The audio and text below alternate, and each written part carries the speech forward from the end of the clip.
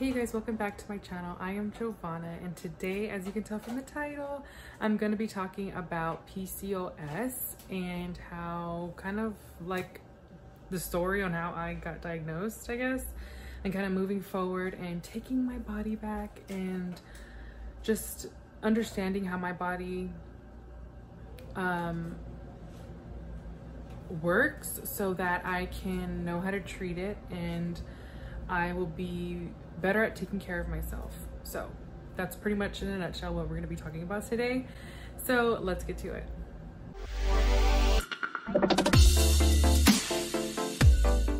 All right, so let's just talk about it. I don't want to make this a sad video. I don't want to make it, you know, like a soap opera or anything. But I'm just going to quickly bring you guys up to date because I have never spoken to like I said in the intro, I've never spoken about it on camera before or anything. So let me just speed you guys up because I've had this syndrome. Well, not that I've had it for a year because who knows how long I've had it for. But I've been diagnosed with it for over a year. So let's just get into how I found out that I have PCOS. So I made an appointment with my doctor last year, 2020-ish. Yeah, the beginning of 2020, because I've been having irregular menstrual cycles, and it was to the point where I wasn't having any at all. I had no periods, okay? I had no cycles. And so I explained this to my doctor, and he wanted to run some tests, and he also wanted to get me to do an ultrasound.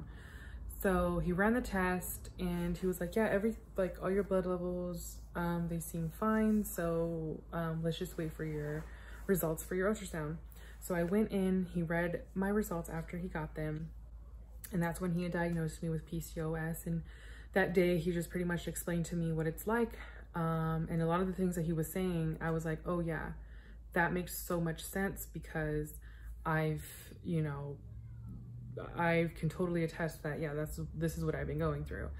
And this is the part right here where I'm gonna just put a disclaimer that I'm no doctor. I'm not gonna tell you exactly what PCOS means or is or anything like that. So that's why I wanna make a disclaimer. Like, I don't wanna mislead anybody. Ask your own doctor. By no means, like, you're not here for medical advice. I'm just telling you, you know, exactly what I went through.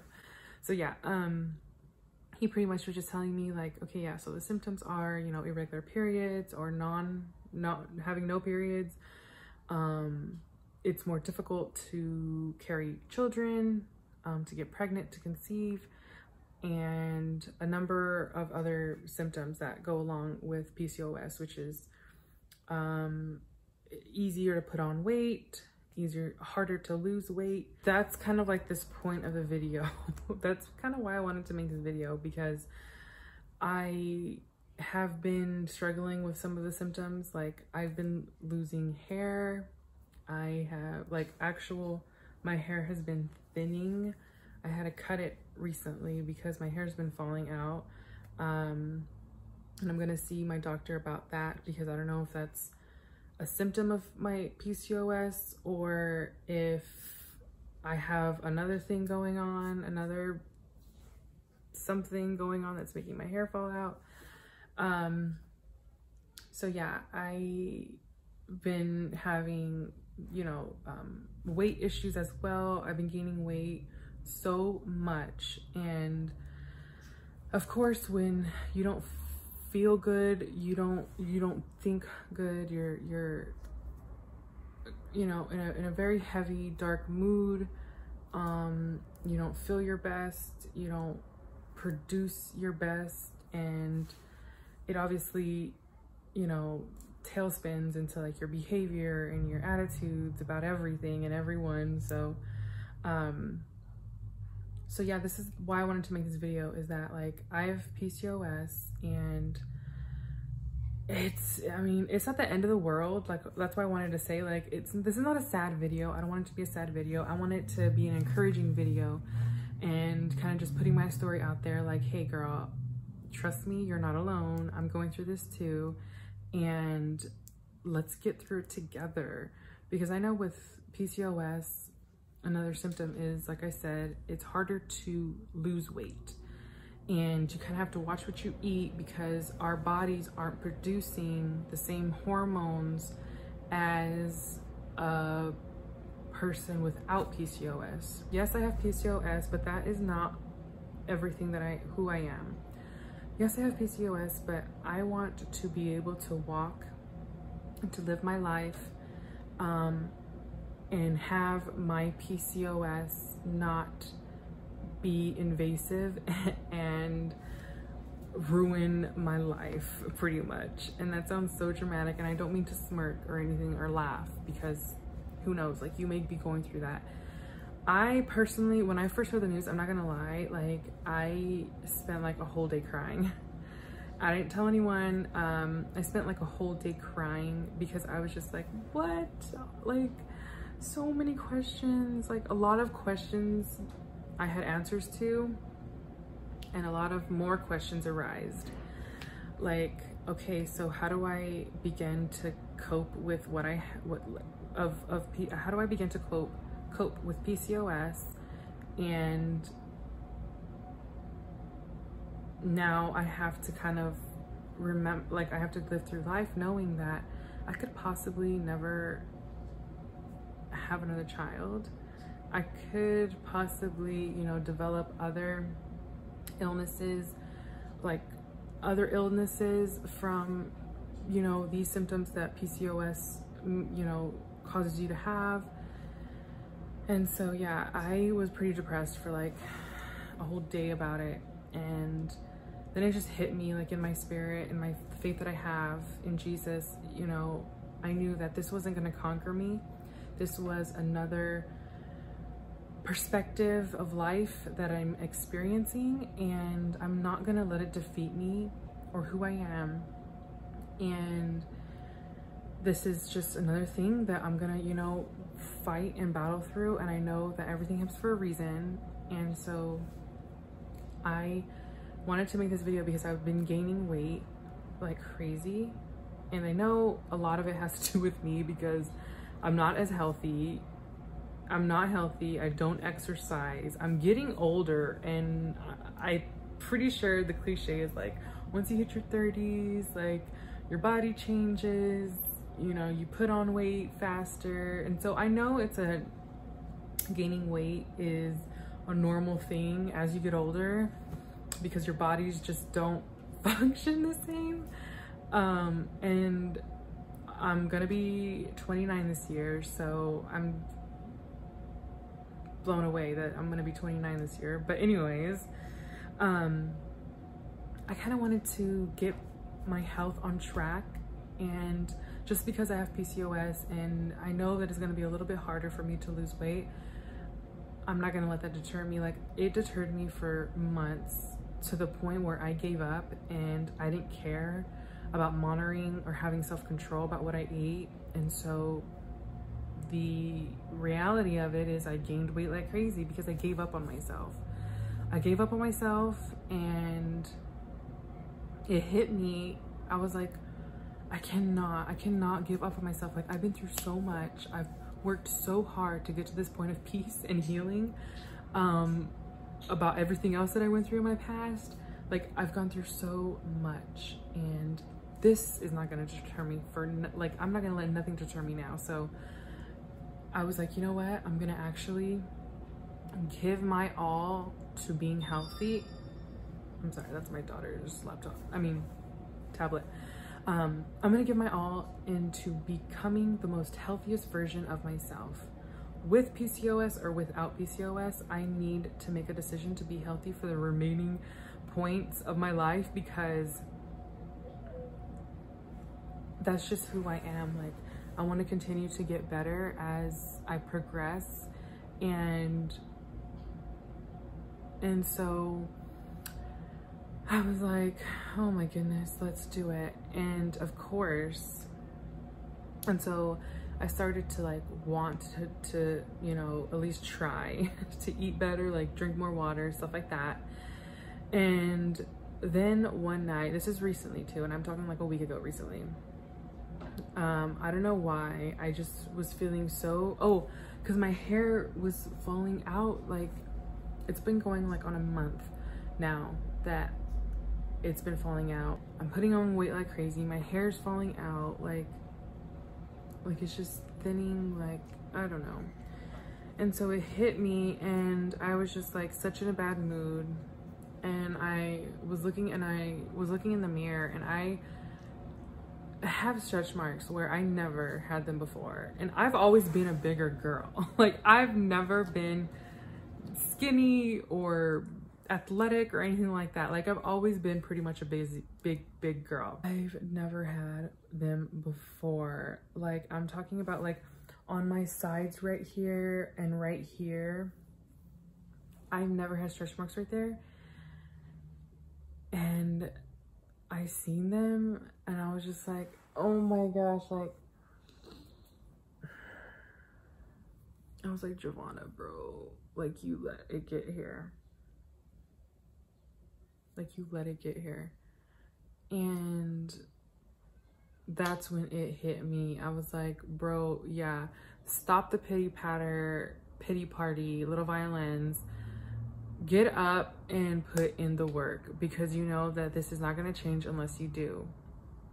And if that means you have to work double as hard to keep the weight off, so be it. Stop complaining. Stop thinking about how hard it's going to be and just do it. And so it's not for a disclaimer, like, I have nothing against stretch marks or anything like that. It's just, for me, like, the physical kind of manifestation of what was happening on the inside for me. Like, I don't care about the stretch marks, like, literally, girl, I have them like everywhere, but in places that I've never seen before, I was like, okay, yeah, this is a new low for me, and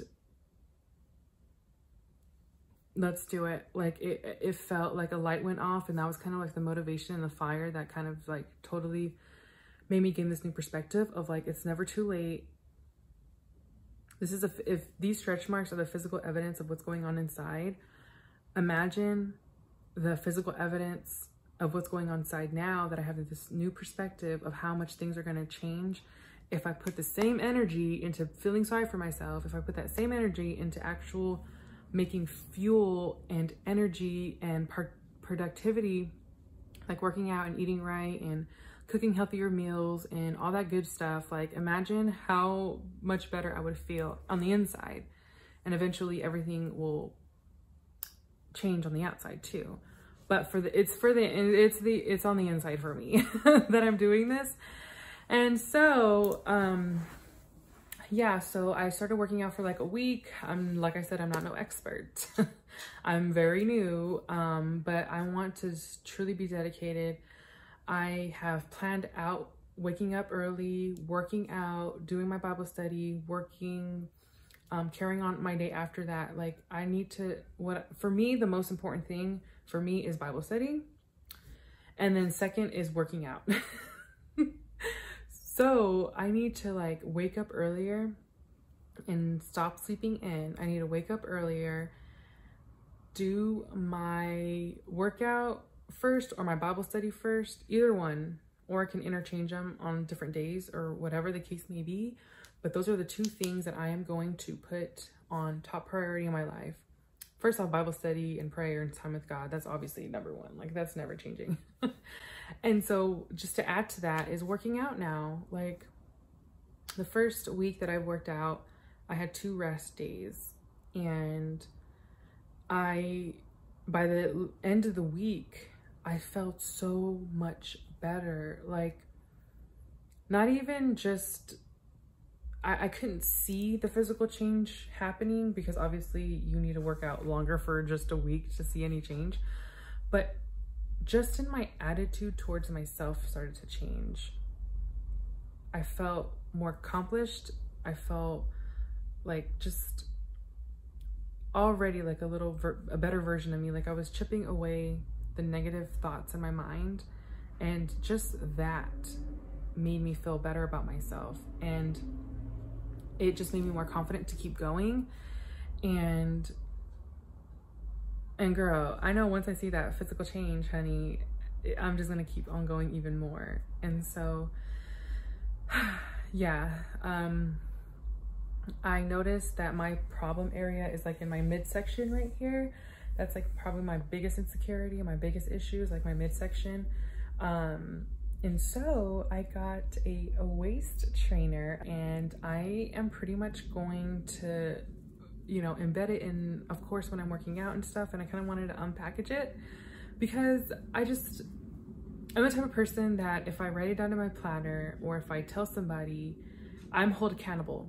And so when I'm accountable of something, I'm more responsible into living up to that responsibility and completing that task or goal, whatever that I have.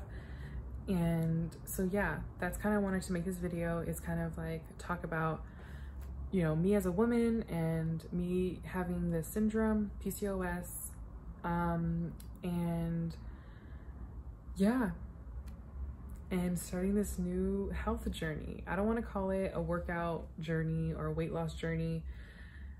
I'm calling it a health journey because that's what it is for me, a health journey.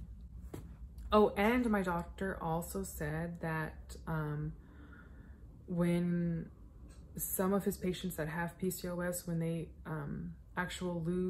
lose weight and, excuse me, become healthier, the syndrome kind of reverses itself. And so that's a miracle that I would love to see one day, is this syndrome reverse and completely be destroyed. And so yeah, that, oops, my water. So yeah, that would have been awesome. But I obviously know, like, if it does reverse and I never have this syndrome again, or if I continue to live with it for the rest of my life, like, my body is literally just flesh here on this earth. I am a very strong believer in my faith in Jesus and everlasting life in him. And so when it comes to like my flesh and my body and stuff, like, all that I can do is just be the best version of myself and take care of my body, the one that he gave me. And that's what I want to do now. And so yeah, I bought a waist trainer. It's kind of like my encouragement to keep going and to kind of think of this as a health journey and not a weight loss challenge or anything like that. Like, I'm looking at the longevity of things, and I want to make this a part of my lifestyle. And so I want to unpackage that waist trainer to kind of just put it out there and say, look, I am accountable. I'm making this a concrete thing in my life, and I'm going to dedicate to it, and I'm going to be very dedicated about it. And so yeah, let's unpackage that waist trainer. Let's move to the kitchen because I gotta, well, I guess I can open it here, but I'd rather stand up and open it. So yeah. So yeah, like I said, the reason why I want to show you this is because I'm excited for it. And the reason why I want to show you this waist trainer is because I'm excited for it. And if you're looking for one, or if you see this one particular that you want to get,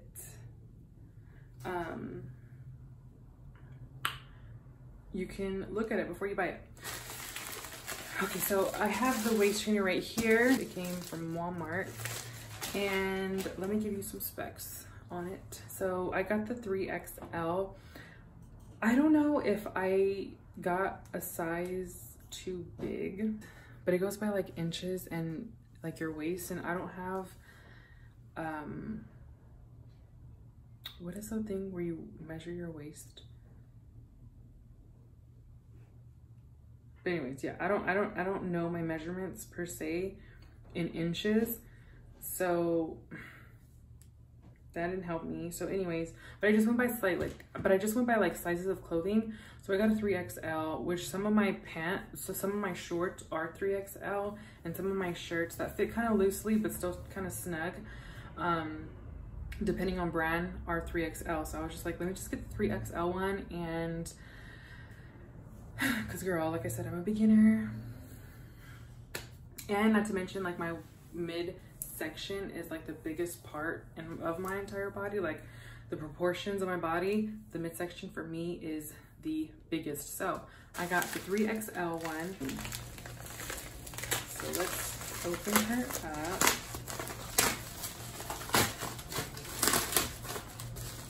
Oh my gosh, it's so official. All right, this is what it looks like. I think I did get a size too big. Maybe it's mine. Is it yours?